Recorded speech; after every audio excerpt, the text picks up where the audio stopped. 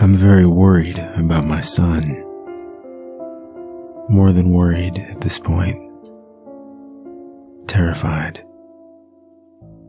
His behavior these past few weeks is not normal. Not healthy. It makes me think there's something wrong. At first, he would just come and stand at the doorway. He did this at night, just before I'd be ready to fall asleep. I'd roll over to turn off the lamp, and he'd be standing there in the doorway. I used to try to speak to him. I don't do that anymore. He never has answered me. He just stares.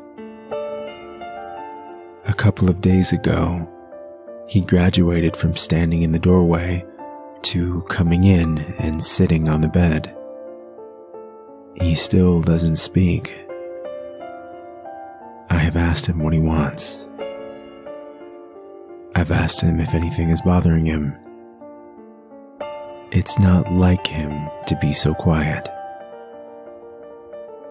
He usually waits until my wife is asleep. That's the part that gets me. She always falls asleep before me, and he has never come in when she's awake.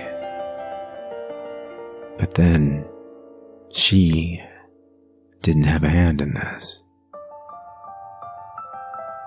If something doesn't change soon, I don't know what I'm gonna do.